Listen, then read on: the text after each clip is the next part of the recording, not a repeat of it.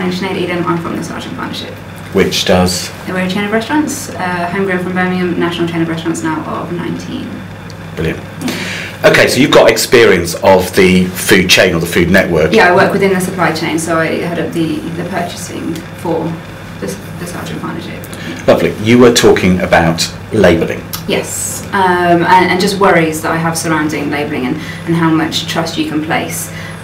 From experience, through doing our due diligence, we found that certificates that are produced have these, accreditation, the stamps, the logos on them, and if you took it at face value, you'd say, oh, okay, yes, very nice. But going to the governing bodies and asking them, do you certify this company? They then say no, so of course they're immediately discarded from route into our supply chain.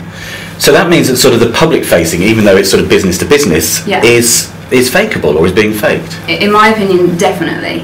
If people, whether it be independents, national chains, massive retailers, if you don't follow through on that due diligence, then you're at massive risk of having elements in your supply chain that definitely do not comply with what you as a company stipulate to be your ethos or your ethical guidelines.